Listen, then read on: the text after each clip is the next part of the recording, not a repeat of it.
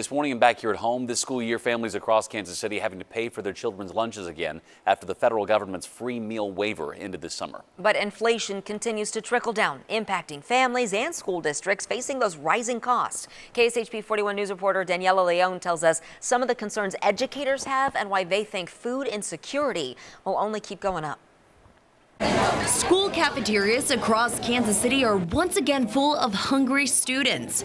But for the first time in 2 years, some parents must pay for their kids to enjoy a lunch tray full of food. I worry a lot about the free lunch program ending. I don't feel that families should have to choose between paying their electric bill and sending a student with money for lunch at school. For the past 2 years, school lunches were free for all students thanks to a pandemic-era waiver. But this summer, that federal waiver ended and families will have to apply for free or reduced lunch. I feel families have to prioritize where they put their money, and unfortunately, sometimes that means that kids don't have lunch money for school. It's an ongoing thing to help prevent the food insecurity, but yes, it might be heightened for some of these families. And families aren't the only ones dealing with inflation. Center School District gets all of their meals through Sodexo USA. The food services company reported double-digit year-over-year increases on items like beverages, dairy, cereals, and bakery. To offset costs, cash lunch prices increased by 10 cents.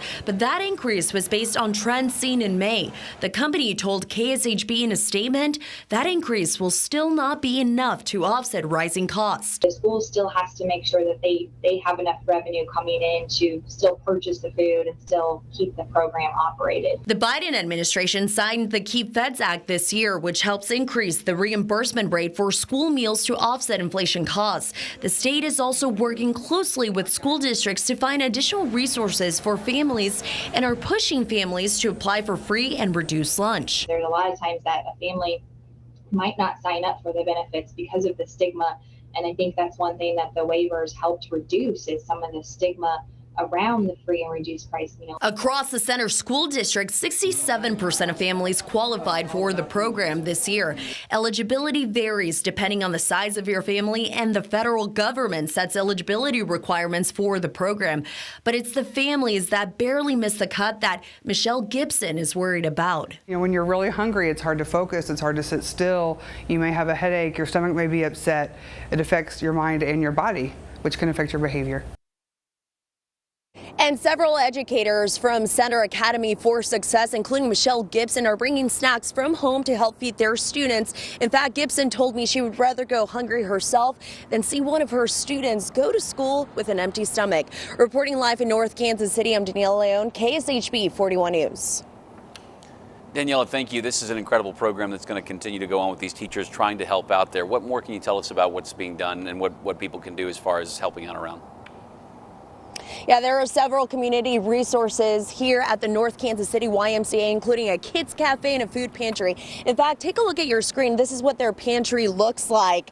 Anyone can come up and get up to 6 items with the YMCA here. They also have a kids cafe year-round, that is, where anyone under the age of 18 can come out and get a snack or a meal after school. They estimate right now their cafe is feeding about 200 children a week. Take a listen. We want to provide healthy, nutritious meals for that demographic, especially because all of the things that our youth are for our future, for our communities, for everything that's good in our society. We want to be there to take care of that. And several YMCAs all across the metro also host a mobile food pantry. To learn more, just go to kshb.com. Back to you.